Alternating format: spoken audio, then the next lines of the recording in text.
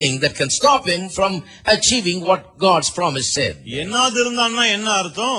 தேவனுடைய வாக்குத்தத்தம் என்ன சொன்னதோ அதை இந்த காரியம் தடுத்து நிறுத்த முடியாது என்று அந்த விதத்திலே குறித்து அதை அவன் பெருசாய் பேசவில்லை. He did not consider it as a big obstacle. அது ஒரு பெரிய தடையாய் அவன் கருதவில்லை. How do you think about your problems? உங்களுடைய பிரச்சனைகளை குறித்து எப்படி நினைக்கிறீங்க? Now to say that completely put it out of your mind may be very difficult sometimes. அதாவது மனசுல இருந்து முற்றிலும் அதை வெளியே எடுத்து போட வேண்டும் என்று சொன்னது சில சமயத்துல கொஞ்சம் கஷ்டமா இருக்கு. Because the problems are there. ஏன்னா பிரச்சனைகள் இருக்கிறது. But how do you think about it? ஆனா அது குறித்து நீங்கள் எப்படி நினைக்கிறீர்கள்? What are your thoughts about it? உங்களுடைய எண்ணங்கள் அது குறித்து என்ன? You got to put the thoughts in its place. அந்த எண்ணங்களை எந்த எண்ணங்கள் இருக்க வேணுமோ அந்த எண்ணங்கள் தான் இருக்கணும். Don't make it the thought that dominates you. அந்த எண்ணம் உங்களை ஆட்கொள்ளுகிற எண்ணமா இருக்க கூடாது. Bring down those thoughts. அந்த எண்ணங்களை நீங்கள் கீழ்ப்படுத்துங்கள். Put them in its place. இருக்க வேண்டிய இடத்துல அதை வையுங்கள். And don't think of it as a very big obstacle for the fulfillment of God's promises. தேவனுடைய வாக்குத்தத்தம் நிறைவேறுவதற்கு இது ஒரு மிகப்பெரிய தடை என்பது போல அது குறித்து எண்ணாதிருங்கள். Compared with the promise of God, this is nothing. தேவனுடைய வாக்குத்தத்தத்தோடு ஒப்பிடும்போது இது ஒண்ணுமே கிடையாது. So he praised God, he believed in the promise of God, he thought of this as nothing, not very significant. ஆகவே தேவனுடைய வாக்குத்தத்தத்தை விசுவாசித்தான், அதுக்காக தேவனை துதித்தான். தேவனுடைய இந்த வயது சென்றது ஒரு பெரிய விஷயமா நினைக்கவே இல்லை. Now the same thing you got to do with fear. அதே போலதான் அந்த பயமும். Now how do we do that? அதை நாம் எப்படி செய்வது? One of the things I believe you got to do is to understand and consider how great is God's protection there for you. நீங்கள் செய்ய வேண்டிய ஒரு காரியம் என்னவென்று சொன்னால், தேவனுடைய பாதுகாப்பு எனக்கு எந்த அளவுக்கு மிக பெரியதா இருக்கிறது என்று நீங்கள் எண்ணி பார்க்க வேண்டும். You are afraid of everything, but have you considered the greatness of God's protection on your life? எல்லாவற்றையும் கண்டு பயப்படுறீங்க இல்லையா?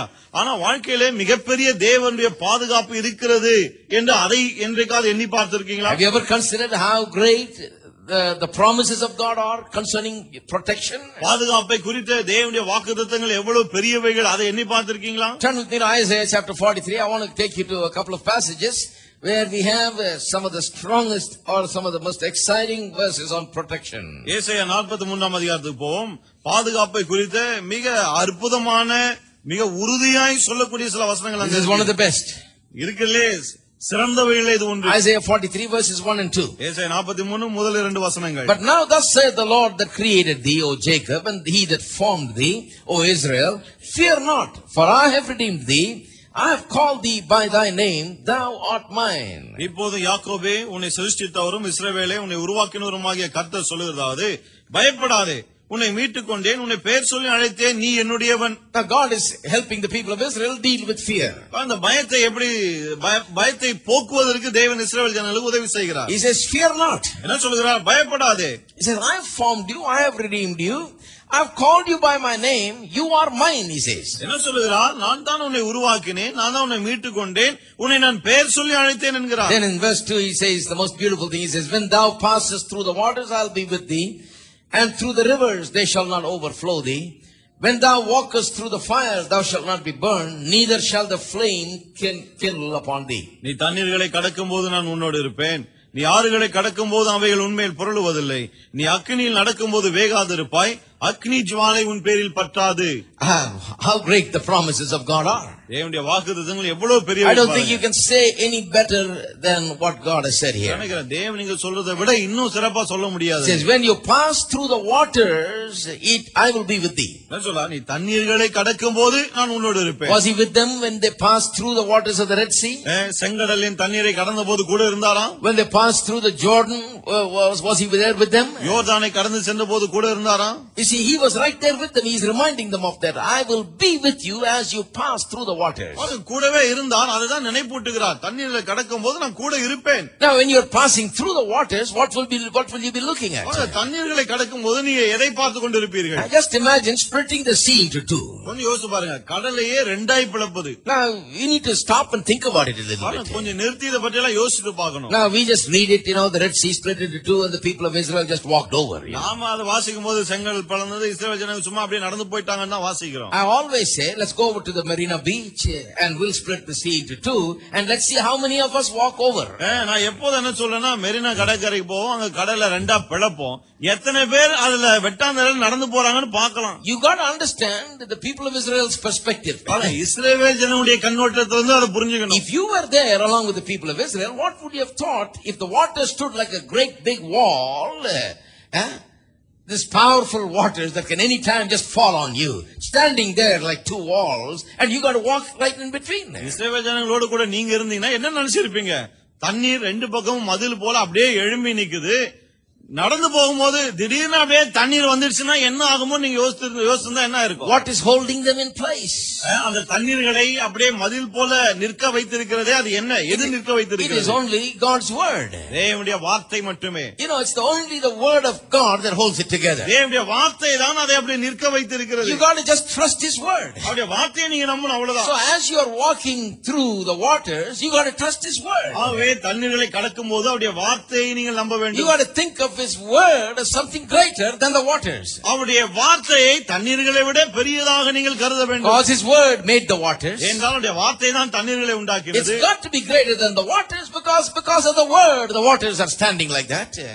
தண்ணீரை விட வார்த்தை பெருசா இருக்கணும். ஏனென்றால் வார்த்தை நிமித்தமாக தான் தண்ணீர் அப்படி நிற்கிறது. So when you are going through situation like crossing the waters, similar situations in our life, something that can be likened to it. When you're going through troubled times, you need to think of God's promises as something great and grand. ஆகவே இக்கட்டான நேரத்திலே, பிரச்சனை நேரத்திலே, தண்ணீர்களை கடக்கிற சூழ்நிலையில போது தேவனுடைய மகா பெரிய வாக்குத்தத்தங்களை நீங்கள் எண்ணி பார்த்து தான் செல்ல வேண்டும். வாக்குத்தத்தங்களை மகா பெரியவைகளாக எண்ண வேண்டும். You have to think of God's promises as great. வாக்குத்தத்தங்களை மகா பெரியவைகளாக எண்ண வேண்டும். Don't think of the problem as great. பிரச்சனையை மகா பெருசு நினைக்காதீங்க. If you just change that, you're in problem.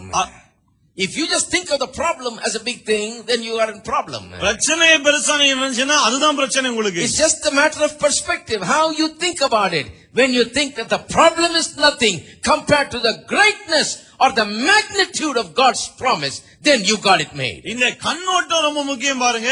பிரச்சனையை கூட ஒப்பிடும்போது தேவனுடைய வாக்குத்தத்தம் மகா பெரியது, மகா மேன்மையுள்ளது, மகத்துவம் உள்ளது என்று நீங்கள் எண்ண வேண்டும். See, this morning we were talking about seen and unseen things. இன்னைக்கு காலையில காணப்படாதவைகள், காணக்கூடியவைகள் இத பத்தி பார்த்தோம் இல்லையா? I told you that the word of God belongs to this unseen realm or the spiritual realm. நான் சொன்னேன் தேவனுடைய வார்த்தை காணக்கூடாத ஆவிக்குரிய உலகத்தை சேர்ந்தது and has control over the natural realm. அது இயற்கை மண்டலத்தின் மீது கட்டுப்பாடு உள்ளது. Because everything in the natural was made by the spiritual and the spiritual was there before the natural. என்றால் இயற்கையான எல்லாமே ஆவிக்குரியதனாலே உண்டாக்கப்பட்டது.